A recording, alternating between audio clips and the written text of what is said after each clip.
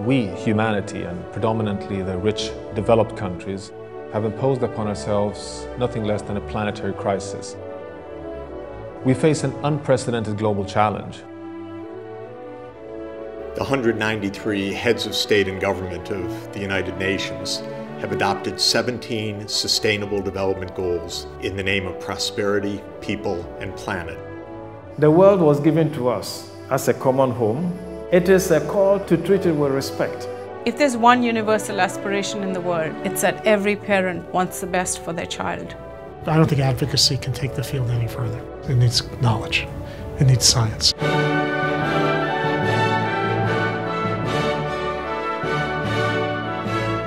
Welcome to the course of Sustainable Ocean.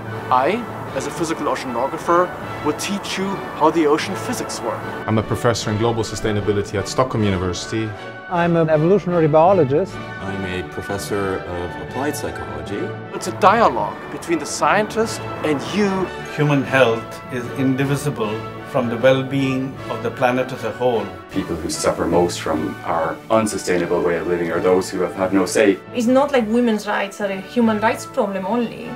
We've begun transgressing planetary boundaries. It's always perceived as a zero-sum power game. We need to understand how natural resources affect political systems. How does it relate? Why is it important? Sustainable development is impossible without human rights for all. These pieces are interconnected. Add your voice to the global discussion. You can become part of the solution